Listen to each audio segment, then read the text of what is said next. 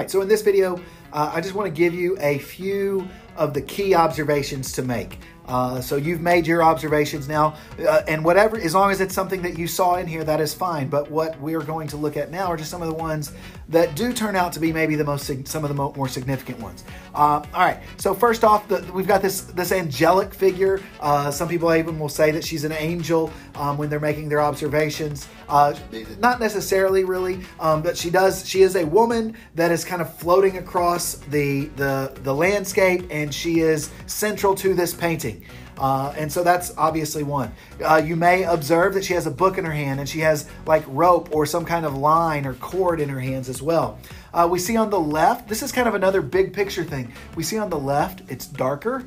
The sky is darker. The ground is darker. It's just a darker side. Everything on the left is dark. On the right over here, we see that is light, okay? And it's kind of divided by her. In front of her is dark. Behind her is light.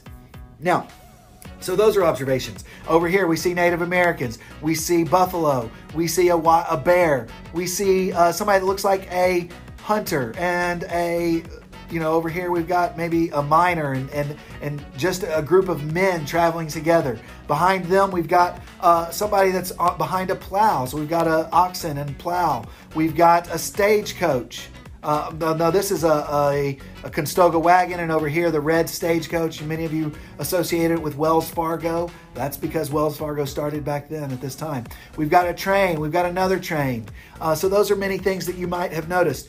You might notice the lone horseman here, right there. And we've just got a lot of different things. We've got rugged mountains here. We've got a river and maybe even ocean. We've got the sun way over here. You can see me kind of struggling to point the right direction to everything. And so we've got all these different observations that you could make about this image. The next step is, what do these mean? What do you think what is the message of this painting? We've talked about what Manifest Destiny is. We've talked about that this painting is a representation of Manifest Destiny. Well, how are they representing that? And that's what we're going to get into in the next video. And on your questions, when you answer it, I want you to answer and explain what some of these different things may mean.